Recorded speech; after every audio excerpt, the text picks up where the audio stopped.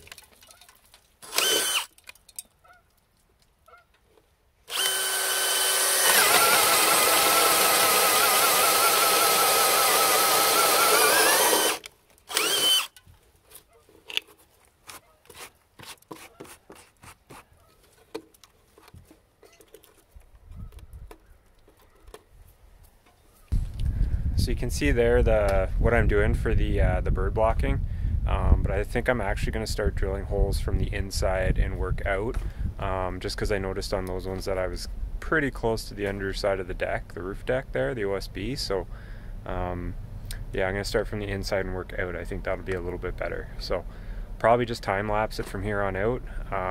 Just trying to get it done pretty as quickly as possible. So yeah, enjoy.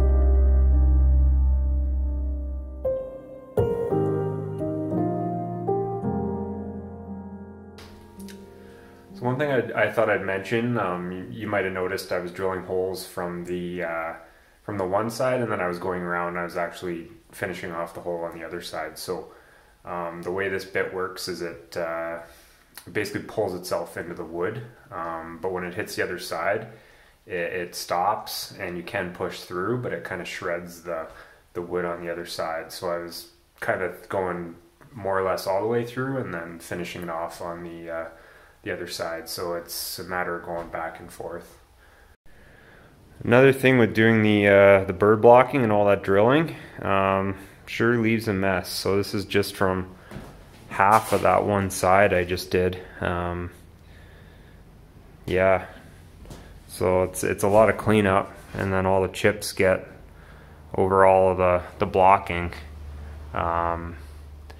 Not too concerning. I'm gonna go around and clean it up, especially before I insulate.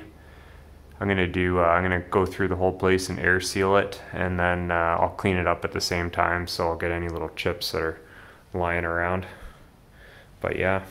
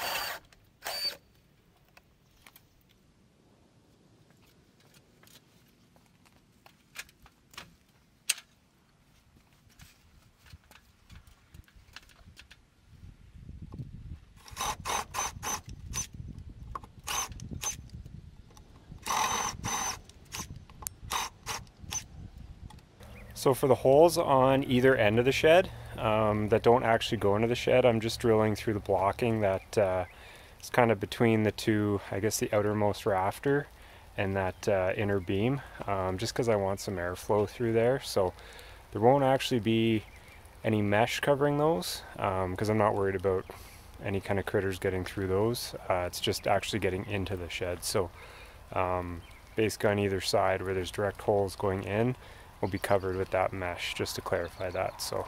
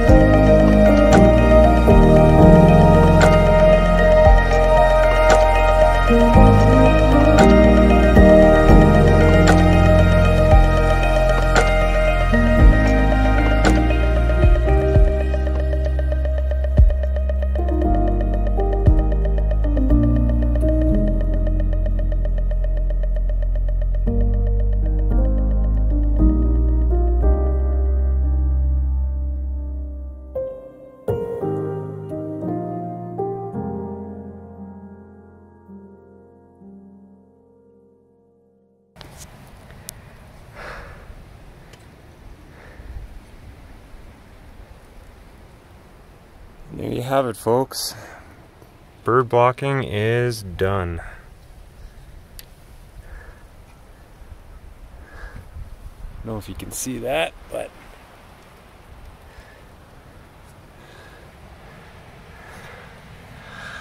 so yeah, I don't know. Combination of fencing staples and stainless steel staples, so hopefully that holds it in place, and then soffit will cover all that. So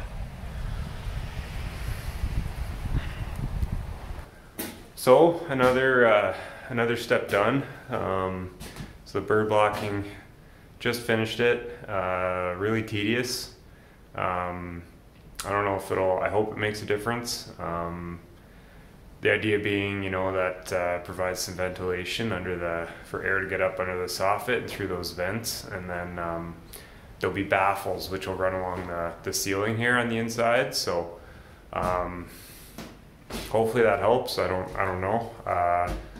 Let me know what you guys think, if you think I'm out to lunch or not. But yeah, that took a while.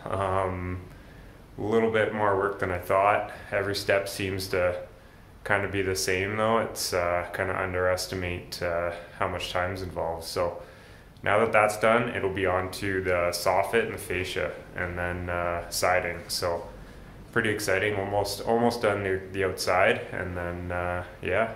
So stay tuned.